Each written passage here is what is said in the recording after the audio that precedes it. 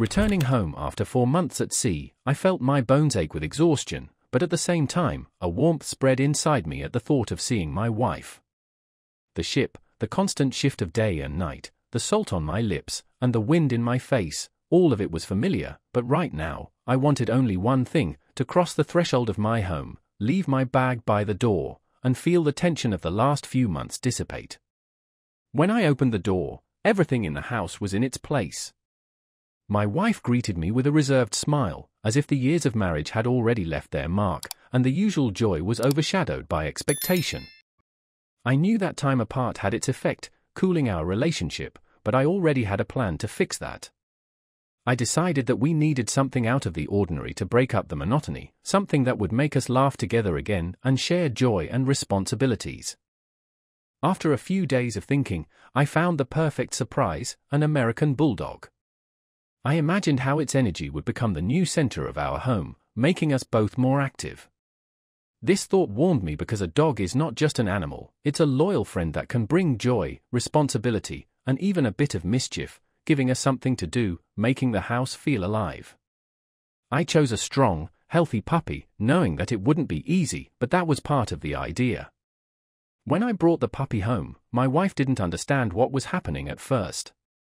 She stood in the doorway, looking at me with surprise, but as soon as she saw the little bulldog, her eyes lit up. The joy on her face was genuine, as if she felt like a girl again, receiving a long-awaited gift. She took the puppy in her arms, and I saw how she immediately started interacting with it, with a lightness and warmth that I hadn't seen in a long time. I knew I'd hit the mark. In that moment, all my efforts and doubts were justified. The first week was pure chaos in the house. The dog quickly settled in and started exploring the home as its territory. We were both involved in the process, but of course, my wife took on most of the responsibility. She happily got up early in the morning to walk the puppy, carried it in her arms, fed it, and taught it basic obedience. I watched this with a smile, feeling that something special had returned between us. It felt like, along with the dog, something good and bright had returned to our lives, something we'd lost over time spent apart and long workdays. After a couple of weeks, I noticed that my wife started taking pictures of the puppy and sharing them on social media. It was unusual for me to see her holding her phone so often, but I decided that it was a good sign. It meant that she was genuinely happy with this new member of our family. We began spending more time together, walking in the park, playing with the dog on the grass. My wife told me funny stories that had happened while I was away, like when the puppy first saw its reflection in the mirror and how it reacted in a funny way. I listened to her, glad that I could bring back her genuine smile. The bulldog turned out to be quite stubborn and energetic, which actually made me happy. At first, it kept trying to chew on shoes, especially my boots, but after a couple of days, we established strict rules, and the dog began to understand what was allowed and what wasn't. My wife actively participated in training the puppy, and I noticed that it added a sense of purpose to her life that was hard to find when I was at sea. Instead of evenings when we each did our own thing, we now had joint activities: feeding, training, walking. We started sharing the joy of small moments again. The most pleasant moment for me was seeing that the dog I had given her had become more than just a new element of our home. It was a real bond between me and my wife. We both seemed to get a second wind in our relationship. I saw my wife waking up in the morning with enthusiasm, planning her day around walks and games with the dog. It changed my attitude towards the ordinary days too. They no longer seemed so routine when someone was always there, happy to see us no matter what. Friends came over to celebrate my return home.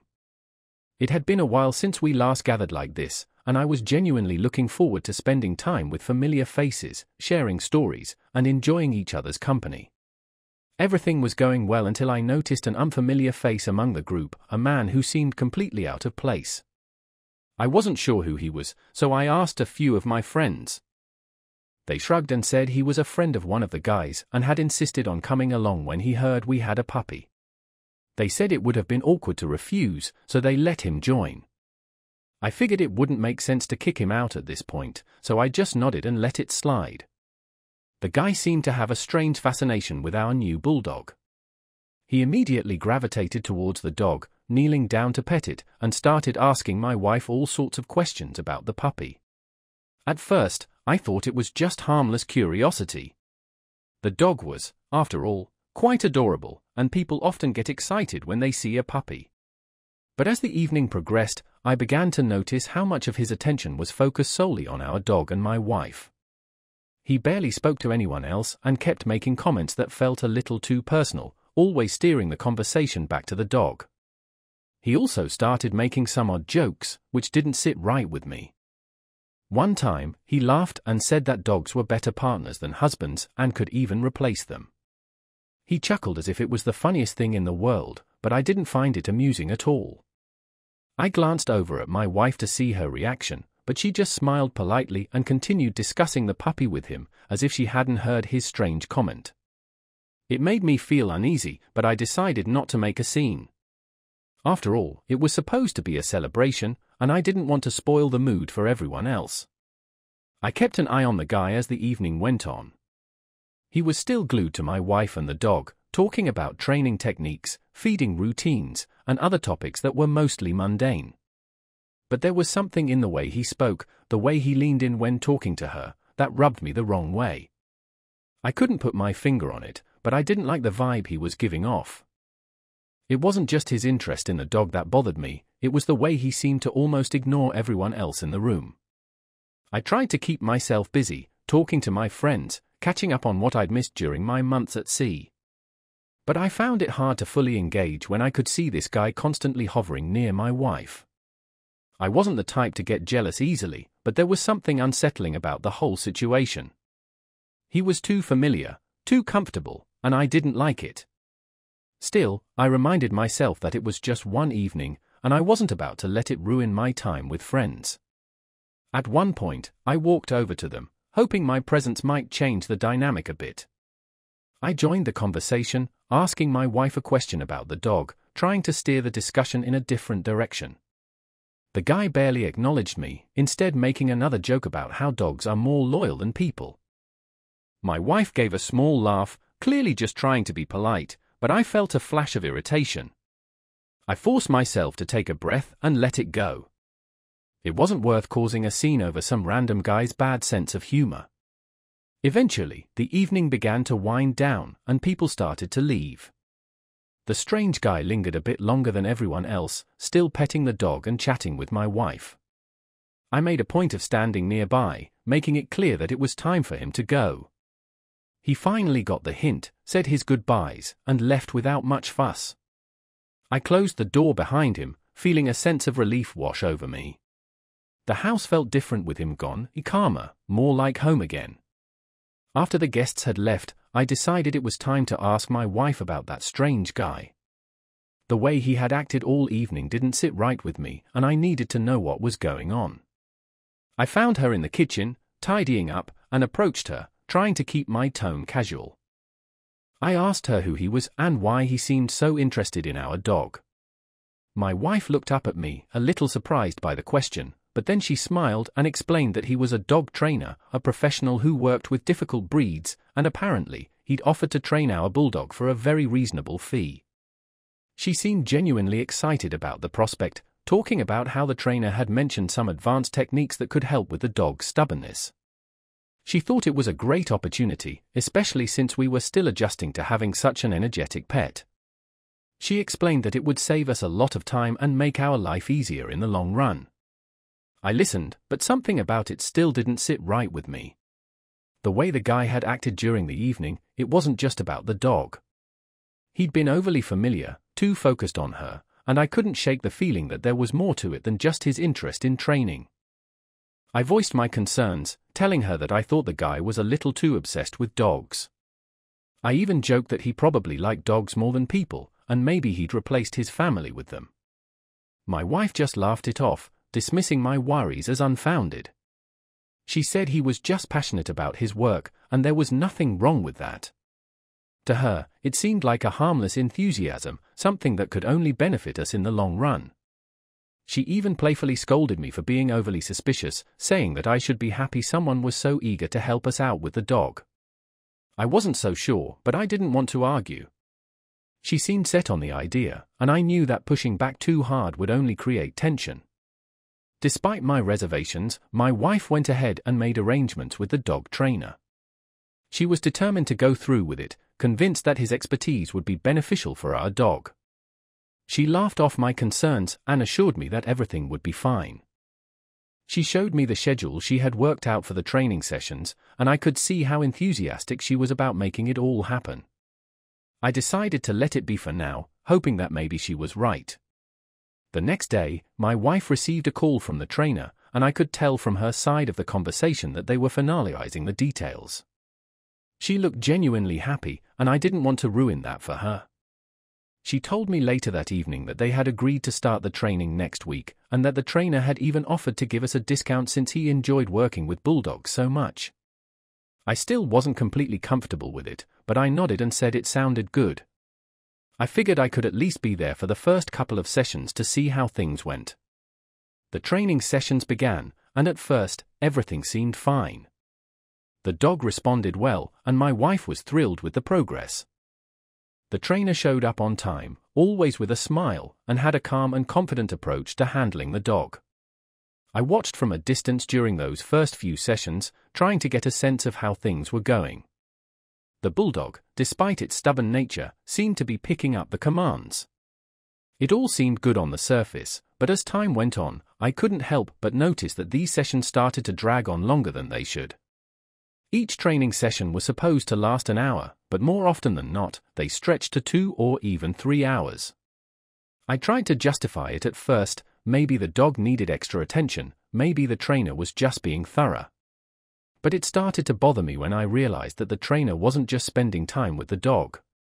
He would stay afterwards, chatting with my wife, lingering in our home even after the dog had clearly had enough for the day. It seemed like every time I turned around, there he was, sitting comfortably in our living room, still talking to my wife as if he belonged there. I began to drop subtle hints that it was time for him to leave, but he either ignored them or didn't catch on. I would walk into the room, make a comment about how late it was getting, or mention that we had other plans. He would just smile and keep talking, as if my words had no weight. My wife, on the other hand, seemed oblivious to my discomfort. She would laugh at his jokes, offer him coffee, and act as though this was all perfectly normal. It irritated me, but I didn't want to make a scene. I tried to tell myself that it was just about the training, that I was overreacting, but the feeling in my gut told me otherwise. It wasn't just the length of the sessions that bothered me, it was the way the trainer behaved around my wife. He had this overly friendly demeanor, always finding reasons to compliment her or engage her in conversation. It wasn't anything overt, nothing that I could point to and say, "This is wrong," but it was enough to make me uncomfortable. I started to feel a growing sense of dislike towards him. It wasn't just jealousy, it was a sense that he was crossing boundaries, that he was too comfortable in my home, too familiar with my wife.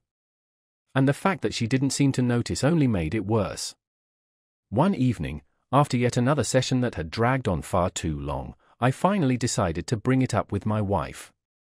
I told her that I didn't like how the trainer was always staying late, how he seemed to be making himself a little too comfortable in our home.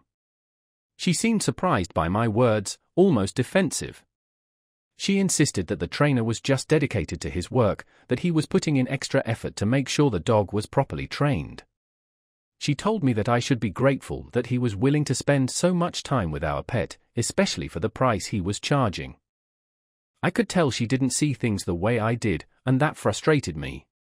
I didn't want to argue, but I knew I couldn't let it go. I told her that I understood she wanted the best for the dog, but that I wasn't comfortable with the way things were going.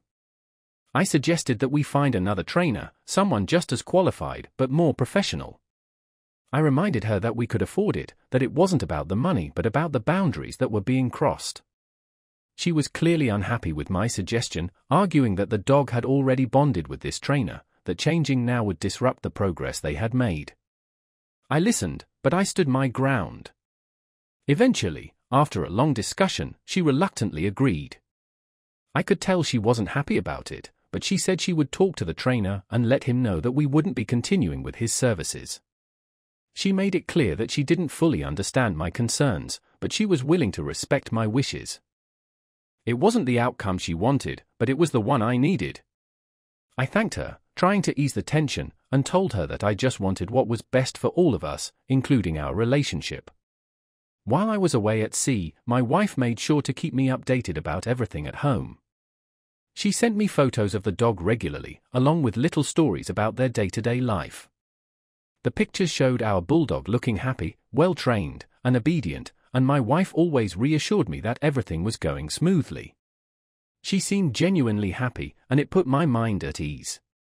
I had been worried about how things would be after we stopped working with that trainer, but her messages made me feel like it had all been for the best. She seemed to be doing a great job managing everything by herself. The photos of the dog sitting obediently, playing in the yard, or just lounging around the house were a constant reminder that things were okay back home. I felt like the tension that had been between us before I left had dissipated. My wife had taken charge of the dog's training, and it looked like everything was falling into place. It made me realize that maybe I had been overthinking things. Perhaps my concerns about the trainer were exaggerated, and now that he was out of the picture, everything seemed more settled. Over time, I started to relax.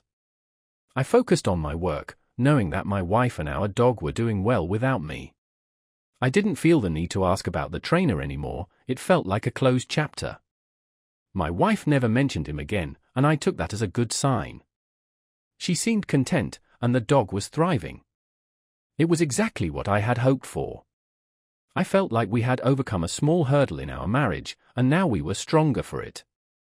The distance made me appreciate the effort she was putting in, and I knew I had made the right decision to trust her.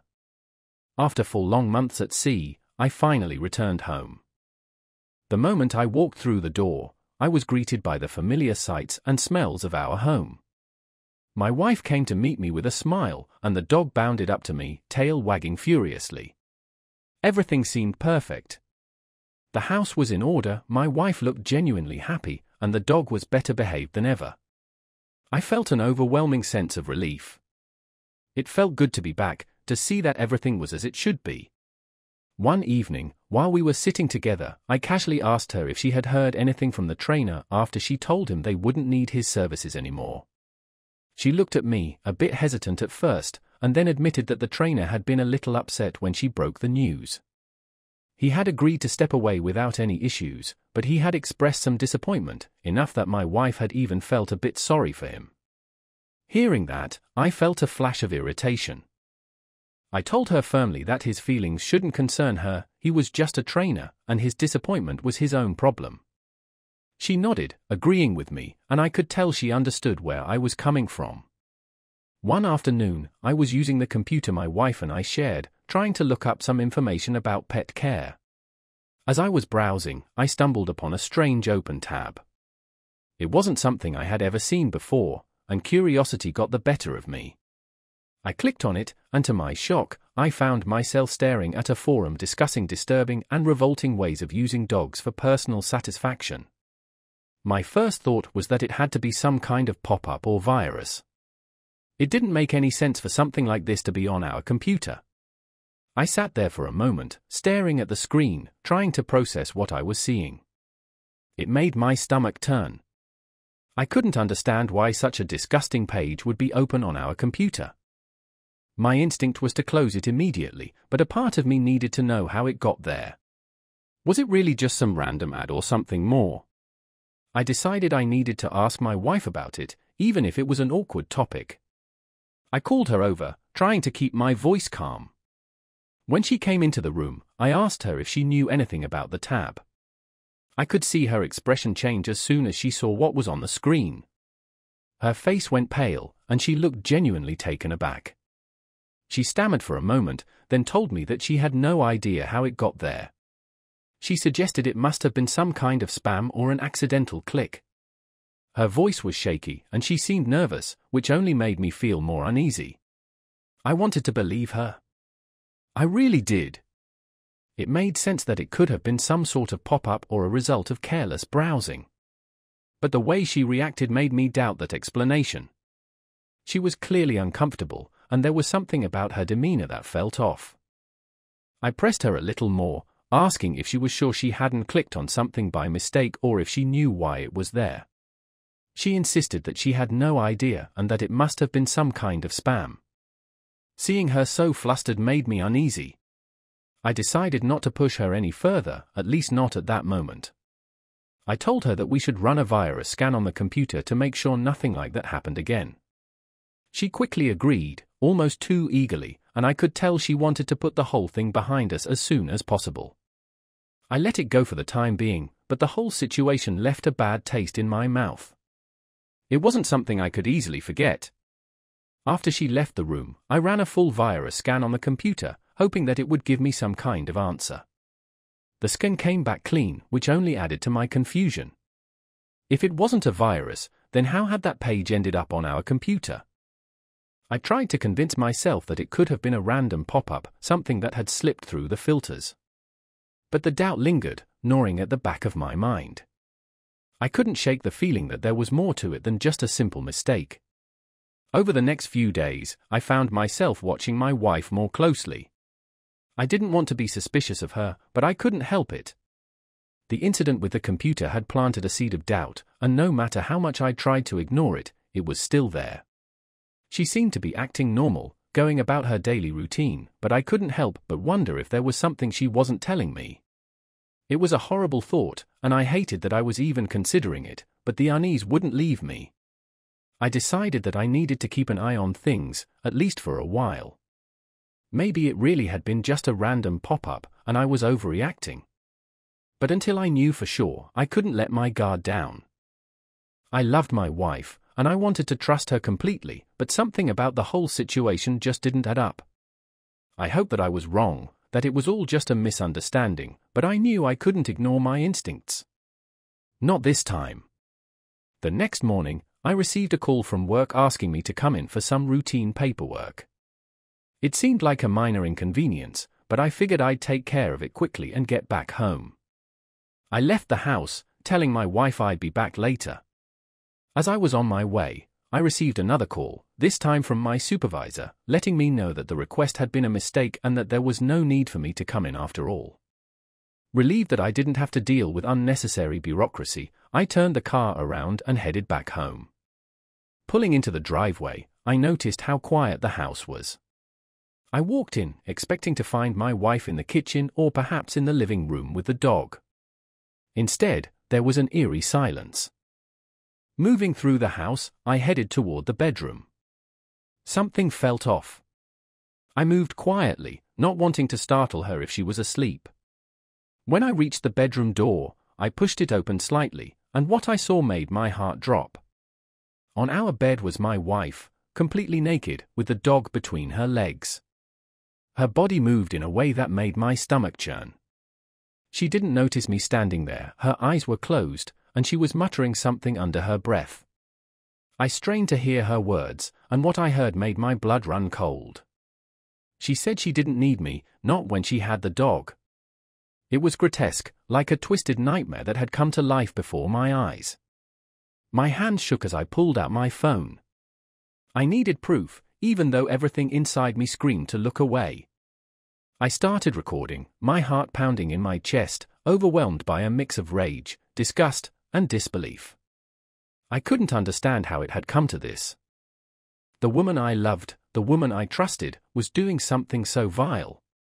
The casual way she spoke about not needing me cut deeper than anything else. Time seemed to slow down, every second stretching into eternity. My body felt numb, caught between the urge to storm into the room and the instinct to turn away and leave forever. But I couldn't move. I stood there, recording, my hands trembling as I held the phone steady. Everything I knew, everything I believed in, shattered in that moment. There was no going back from this. After a few minutes, I took a deep breath, stepping back from the door. I needed to think, to figure out my next move. I knew I couldn't let her know I was there, not yet. I turned and quietly left the house, my mind racing, my stomach churning with a mix of emotions I couldn't even begin to sort out. Everything had changed in an instant, and I knew there was no way to fix it. I looked down at the phone in my hand, the video still there, a sickening reminder of what I had just witnessed. The evidence was undeniable. There was no forgiveness for this, no coming back. The woman I thought I knew was gone, replaced by someone I could no longer recognize. The hollow emptiness in my chest felt unbearable, the weight of betrayal almost suffocating. Standing outside, I tried to steady my breathing. I knew I had to confront her eventually, but I also knew I needed to be smart about it. I had the proof, and I wasn't going to let her twist things around or make excuses. For now, I needed to gather myself, to think clearly about what came next. I wasn't going to let her see me break. This wasn't over, not by a long shot, and I would make sure she faced the consequences of what she had done. I knew that the marriage was over. The betrayal I had witnessed was something I could never move past. But before I could walk away, I needed answers. I needed to confront her, to make sure she knew that I had seen everything, and to understand what had brought us to this point. The thought of the dog trainer crossed my mind. It all made sense now. I knew I had to go back inside and face her, to demand an explanation. I took a deep breath and walked back into the house, my footsteps heavy on the floor. I entered the hallway and cleared my throat loudly, letting her know I was there. I heard a startled gasp from the bedroom, followed by hurried movement. She must have realized she had been caught. Moments later, she appeared in the doorway, her face flushed, her eyes wide with fear. "You don't understand," she screamed, her voice trembling. I felt a flash of anger, a cold determination settling in me. I wasn't going to let her get away with this. I told her to hand me her phone. She hesitated, her eyes darting around as if looking for an escape. I repeated my demand, my voice calm but unyielding. She had no choice. Reluctantly, she handed over her phone, her hands trembling. I unlocked it and began scrolling through her messages. It didn't take long to find what I was looking for: the conversations with the dog trainer. My suspicions had been right all along. He had been coming to our house every week, and their messages were filled with references to the training sessions. The more I read, the more disgusted I felt. The trainer had been coming over every Wednesday, and the messages made it clear that this wasn't just about training the dog. There were detailed discussions about the commands he had taught the dog, commands that my wife had been using for her own sick purposes. My hand shook as I scrolled through the messages, each one more damning than the last. It had been going on for months, right under my nose, and I had been too blind to see it. I looked up at her, my expression cold and distant. She was standing there, tears streaming down her face, her mouth moving as if trying to find the right words. But there were no words that could fix this, nothing she could say that would make it better. I held up the phone, showing her the messages. "How long?" I asked, my voice barely above a whisper. She broke down, her knees giving way as she sank to the floor, sobbing. She tried to explain, to tell me that she hadn't meant for it to happen, that it had all gotten out of control. But I wasn't interested in her excuses. The realization of how long this had been going on hit me like a punch to the gut. Every Wednesday, while I was at work, they had been here, using my home, my bed. The trainer had taught the dog commands that my wife had used to fulfill her twisted desires. The betrayal was deeper than anything I could have imagined. It wasn't just the act itself, it was the lies, the deception, the complete disregard for our marriage and everything we had built together. I stood there, looking down at her, feeling nothing but emptiness. The woman I had loved, the woman I had trusted, was gone. In her place was someone I didn't recognize, someone who had shattered everything we had. I told her that I was done, that there was no coming back from this. She looked up at me, her face twisted in anguish, but I felt nothing. No sympathy, no pity. Just a cold, hollow void where my love for her used to be. I turned and walked away, leaving her there on the floor, her sobs echoing through the house. I knew that this was the end. There was no fixing what had been broken, no way to rebuild the trust that she had destroyed. I had the proof I needed, and now it was time to move on. There was nothing left for me here, nothing worth saving. The woman I had once loved was gone, and all that remained was the shattered pieces of a life that could never be put back together. I told her to get out. The words came out cold and final, and I meant every one of them. She screamed, she cried, she tried to grab my arm, pleading for me to listen, to let her explain. But there was nothing left to say. The betrayal, the lies, the revolting actions I had witnessed, there was no forgiveness for that. I pushed her away, pointing towards the door, my voice unwavering as I repeated myself. "Get out." She stumbled back, her face twisted in desperation, but I was done. There was no more room for her in my life, in my home. I grabbed her phone and the evidence I had gathered. I took pictures, recorded everything, the messages, the video, the disgusting proof of what she had done. I needed it all documented. I wasn't going to give her a chance to twist the story, to lie her way out of this. She tried to grab her phone back, but I stepped away, telling her that she had lost any right to privacy the moment she betrayed me. Her cries echoed through the house, but I stayed focused, making sure I had every piece of evidence I needed. She begged me to let her stay, to talk things through, but I wasn't interested. I opened the front door and gestured for her to leave. She hesitated, her eyes wide with panic, but I wasn't going to back down. I told her that she needed to leave now, that there was nothing left for her here. She tried to argue, to say that we could fix things, that it wasn't what it looked like. But I knew better. I had seen enough, heard enough. There was no fixing this. I raised my voice, telling her once again to get out.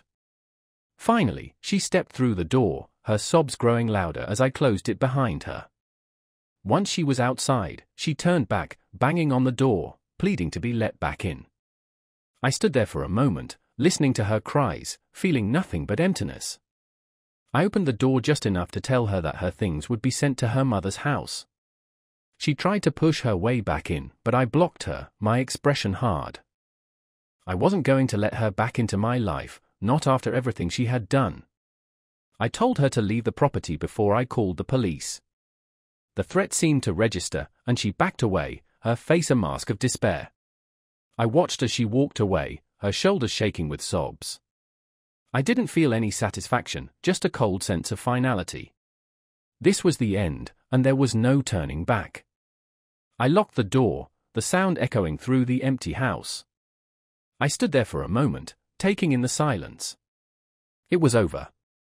She was gone, and for the first time in what felt like an eternity, I was alone. I took a deep breath, trying to steady myself, to process everything that had just happened.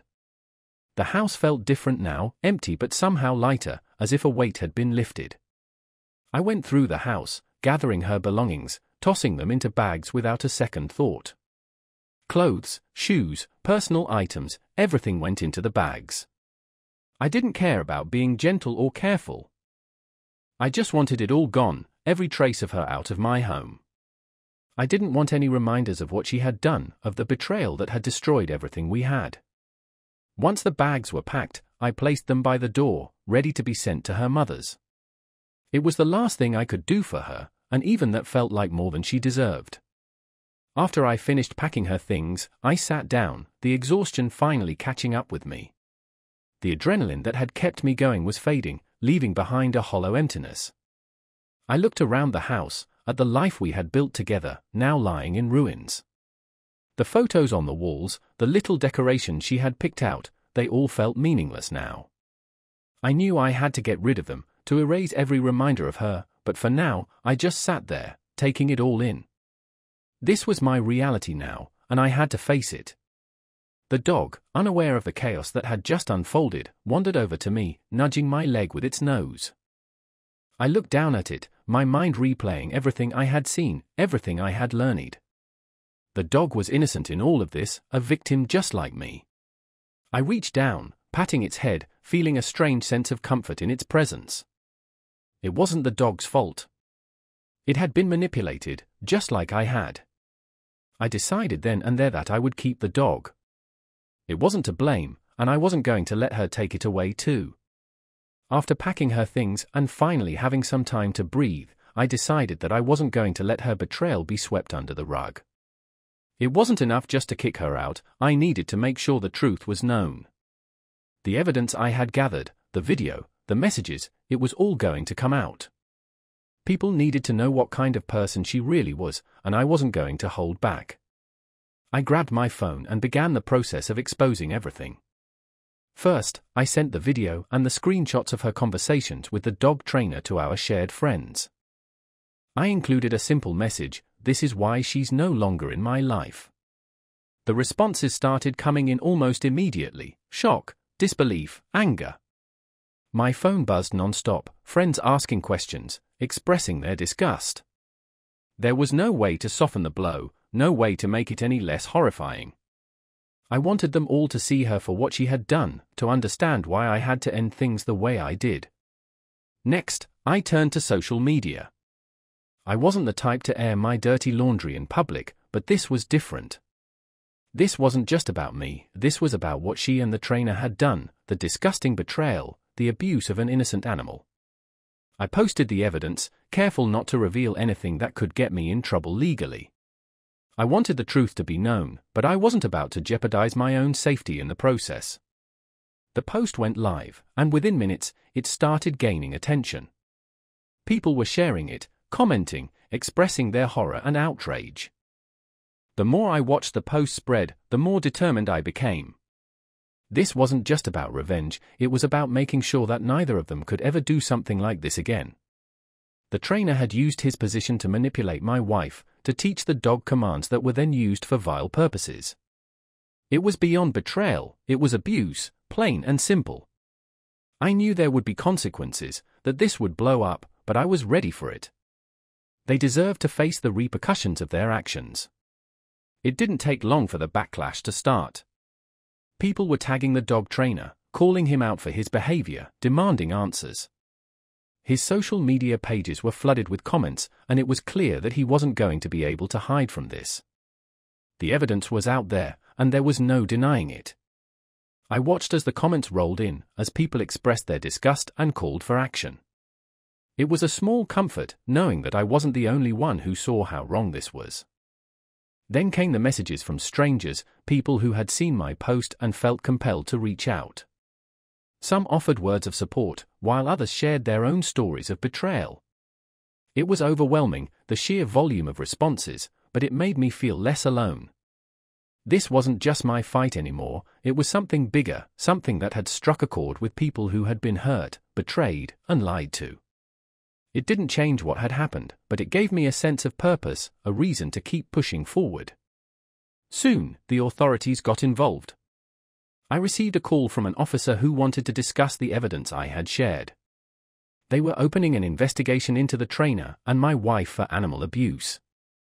The officer asked me to come in and provide a statement, and I agreed without hesitation. This was what I wanted, justice, not just for me, but for the innocent animal that had been dragged into this twisted mess. I knew it wouldn't be easy, that there would be questions and scrutiny, but I was ready for it. The news spread, and soon it wasn't just friends and acquaintances who knew, it was everyone. The local news picked up the story, and suddenly, it was everywhere. People were talking about it, sharing it, condemning their actions. The trainer's business was effectively over, his reputation destroyed. My wife, too, faced the public backlash. Her name was now associated with something so vile that there was no coming back from it. It wasn't about revenge anymore, it was about making sure they faced the consequences of their actions. Filing for divorce was the natural next step. There was nothing left to salvage, nothing worth trying to fix. The betrayal had been too deep, too twisted, and I needed to put an end to it once and for all. I gathered the necessary documents, contacted a lawyer, and filed for divorce. It wasn't an emotional decision, it was simply the right one. The court proceedings moved quickly, given the circumstances and the overwhelming evidence I had. The judge ruled in my favor, and just like that, it was over. The marriage that I had once cherished was dissolved, leaving me free to move forward with my life. After the court decision, I felt a sense of relief wash over me. The weight that had been pressing down on my shoulders since the day I discovered her betrayal seemed to lift, allowing me to breathe again. I knew there would still be challenges ahead, that healing wouldn't be immediate, but I finally felt like I had control over my life again. I had made the right choice, and I was ready to start over. It wasn't about revenge or anger anymore, it was about finding peace and moving on from the nightmare that had consumed my life. A few days after the divorce was finalized, my ex-wife showed up at my doorstep with the trainer. They demanded that I delete the recordings, both of them pleading and threatening in turn. The trainer tried to intimidate me, puffing out his chest as if he could bully me into compliance. My ex-wife looked desperate, her eyes wide with fear. It was almost pathetic, seeing them both there, trying to undo the consequences of their actions. I wasn't moved by their pleas. I told them both to leave, that I had no intention of erasing anything. The trainer, clearly frustrated, decided to try another approach. He attempted to sick the dog on me, giving it some command in a stern voice. But the dog, which had been standing by my side, simply looked confused before running off. I couldn't help but laugh. It was clear that the only commands this man could teach were disgusting, intimate ones. He had no real control over the dog, and it was obvious. The dog knew where it belonged, and it wasn't with him. The trainer's attempt to intimidate me had failed miserably, and it only made him look weaker. Angry and humiliated, the trainer then tried to attack me himself. He lunged at me, throwing a wild punch, but it was clumsy and lacked any real power. I dodged easily, and with one swift motion, I retaliated, landing a solid blow that sent him stumbling backward. He wasn't prepared for a real fight, and it showed. Within moments, he was on the ground, scrambling to get back up. He looked at me, his eyes full of anger and fear, and then he turned and ran, leaving my ex-wife standing there, her face pale and tear-streaked. She tried to approach me, her voice breaking as she begged me to take her back. She pleaded, saying that she was sorry, that she had made a mistake. I listened to her for a moment, letting her words hang in the air between us. But there was nothing she could say that would change anything. The damage had been done, and there was no going back. I looked at her, my expression hard, and told her to leave. I wasn't going to let her back into my life, not after everything she had done. I had given her enough chances, and she had thrown them all away. I watched as she turned and walked away, her shoulders slumped in defeat. There was no satisfaction in it, no sense of victory, just a cold finality. She had made her choices, and now she had to live with them. As she disappeared from view, I felt a sense of closure. It was truly over. There were no more loose ends, no more unfinished business. She was out of my life, and I was finally free to move on, without the shadow of her betrayal hanging over me. The days that followed were quiet, but in the silence, I found a sense of peace. I began to focus on rebuilding my life, one step at a time. There was still a lot of work to do, but for the first time in a long time, I felt hopeful. I had faced the worst, and I had come out the other side. The future was uncertain, but it was mine to shape, and that was enough for me. I knew that there would be challenges ahead, but I was ready to face them. Alone, but stronger for everything I had endured.